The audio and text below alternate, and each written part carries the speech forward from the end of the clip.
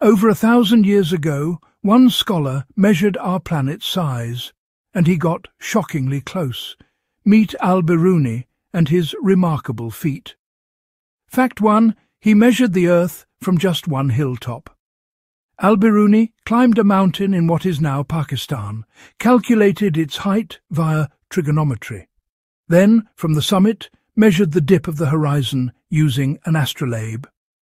That clever single-sight approach broke from the multipoint expeditions used previously. Fact 2. His estimate was extraordinarily accurate for his time. Al-Biruni arrived at an Earth radius of about 6,140 kilometres, within roughly 1% of the modern mean radius, 6,371 kilometres. For the 11th century, this precision was virtually unmatched. Fact 3. He ignored atmospheric refraction, yet still nailed it.